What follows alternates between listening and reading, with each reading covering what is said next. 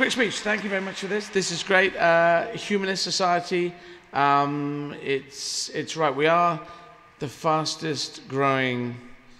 We're not religions. We're the fastest growing thought process group. I had a good word for it backstage. We are the fastest growing sensibility in the world. Now, I can't prove that, but everyone keeps saying Catholicism is the fastest growing religion, which cannot be.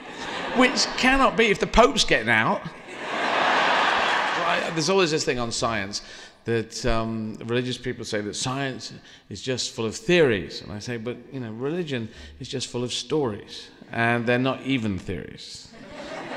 They're just stories. In which case, Lord of the Rings is as valid as a religion on this basis. But for me, religion is philosophies. They're philosophies, they're ideas with mysticism on top. Take off the mysticism, and he spoke from out of a tree. The burning bush one. What the fuck? I mean, I said this in my last show, you know, if you're going to get people to do things, send some angels down with guitars, do some stuff, do a tap dance, some fucking thing, to get the guys, get Moses, whatever, who I've just heard is apparently myth. But anyway, to get the guys going out, you do that. You send some of your big guys down, yeah? You know, the guys with the things and the trumpets and whatever, or God, or the brother of God, or something.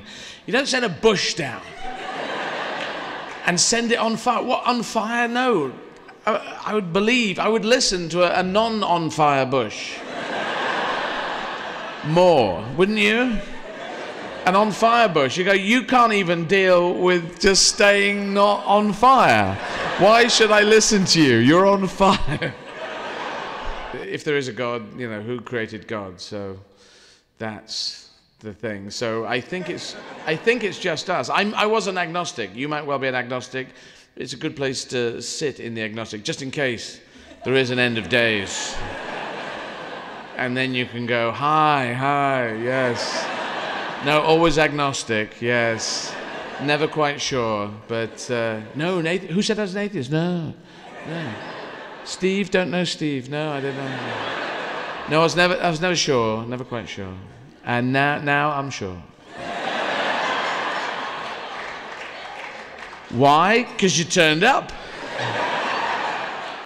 And if God came down to earth as well, we'd expect him to speak in a certain way. We'd expect him to speak with a deep voice. We want God to have, if there is one, to have a deep sort of, I am here, I have returned from a far, far galaxy where I was. If a God came down and said, I have returned, I would be miles away, now I'm here.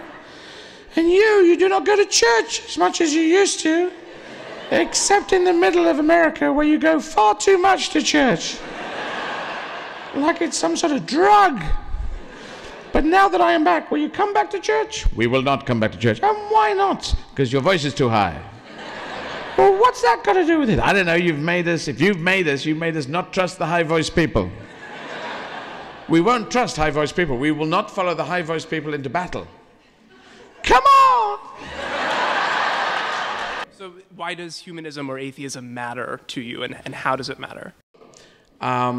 It's common sense which drives me more, which leads to humanism. I don't sort of call myself a humanist and then do that. I kind of like people. We should call ourselves people believers. We believe in the common sense of people, and we believe in the goodwill of people, and do unto others as you'd have them do unto you. And with that, we can do it as a positive driving forwards thing. And let's thank Eddie one more time. Thank you very much.